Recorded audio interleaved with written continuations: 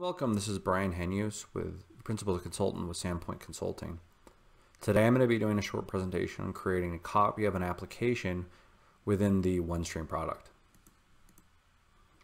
So the first thing to get out of the way is, in order to be able to make a copy of an application within OneStream, you need access to both the Microsoft SQL Server Management Studio on the database server and the OneStream XF database configuration utility on the application server.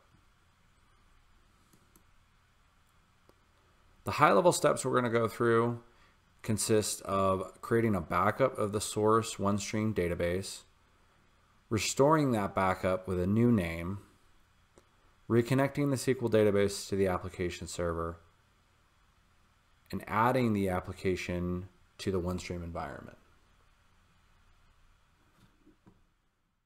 So the first step in creating a backup of a OneStream application is you need to back up the database. So we're going to go to Microsoft SQL Server Management Studio on the database server. I'm going to go and open up databases, and we are going to find the database that we'd like to make a copy of. In this case, I'm going to do this OneStream new lab. I'm going to go ahead and navigate to tasks. In some cases, if I'm taking a backup of an application that is currently online and there may be people logged into it, I can go to this take offline option, and there's a box I can check to disconnect any users. That would force the database to be offline and have no active connections. Realistically, you shouldn't be taking a backup of a production system during working hours, and you may be able to do that with a DAV or QA system. You just want to make sure that all your users are out of it. So we're going to go ahead and go to backup. And here we have the correct database. We're going to do a full backup. We're going to do a copy only backup. And this location is fine. This is just going to be on my SQL server. And I'll be able to navigate to that when I go to restore. So I'm going to go ahead and hit OK.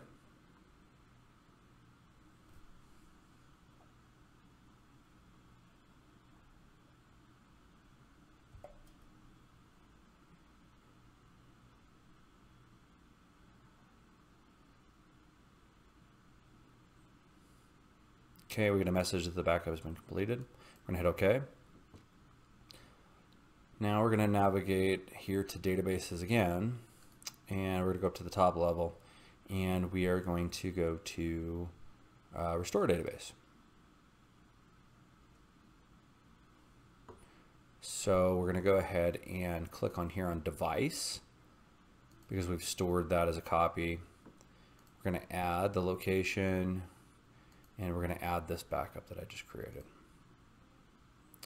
We're going to go ahead OK.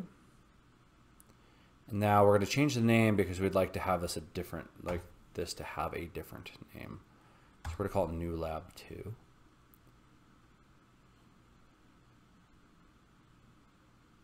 So this all looks good.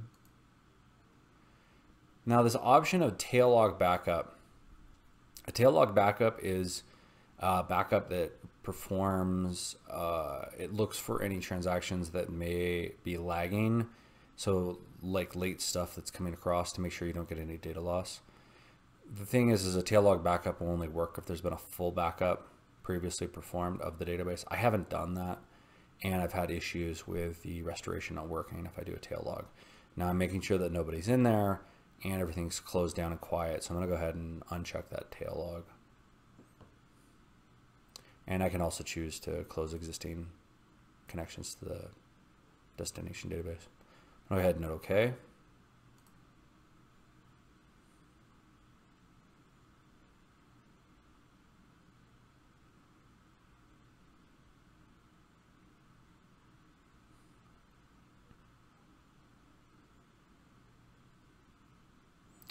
I can see I'm on my step. If I'm having an error, I won't reach the step of restoring the database. Okay, and I get a message that the database was restored successfully. Go ahead and close that, and it's already appeared over here. I don't even need to refresh. So I see that I have my new database. So now that I've created a backup on my SQL server of the application that I would like to make a copy of, I need to navigate to the application server. On the application server, you're going to find that there's two utilities. One is the OneStream server configuration utility, and the other is the OneStream database configuration utility. You want to open up the OneStream database configuration utility, and you'll see that you have a list of the databases that are in your instance. On the databases, not on one of these databases, but actually the database header, you're going to right click and click add a database connection. And then you're going to go ahead and add the server name.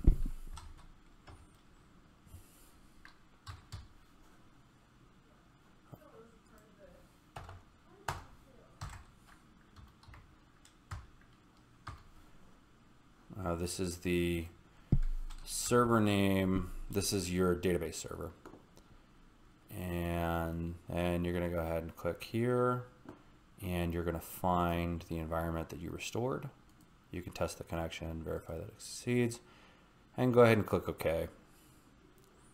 You'll see that that's now been added. There's one more step though. You need to right click and you need to rename the application. It still retains the old name, so you need to change that to New Lab 2 and change my description to New Lab 2. Go ahead and hit rename. And are you sure you want to rename this? You go ahead and hit OK. And it's now been renamed.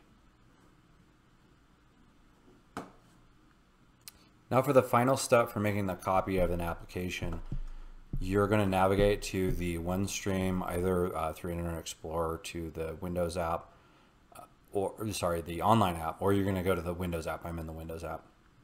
And you're going to navigate to the System tab. And under Applications, so under Administration and Applications, you're going to go to this option here to create an application reference. You click that button, and you're going to go to the OneStream database server. And then in the schema name, the database schema name, you're going to give it the name of the environment that you created, the new name. So one caveat here is that you need to make sure that you add this opening part, or else it won't work. So there's going to be a prefix on here, OneStream underscore in my case. I called it New Lab 2, but I need that OneStream underscore. Click OK. And New Lab 2 has now been created. And now let's verify. I'm going to go ahead and switch applications.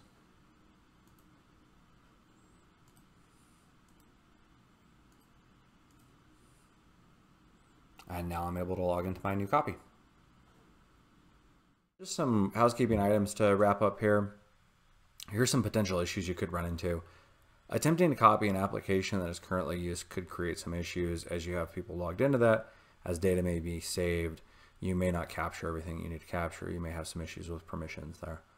Not having sufficient permissions to create or restore the SQL database in the SQL Server application. Obviously, not having access to the application and database servers is going to be a no-starter on this.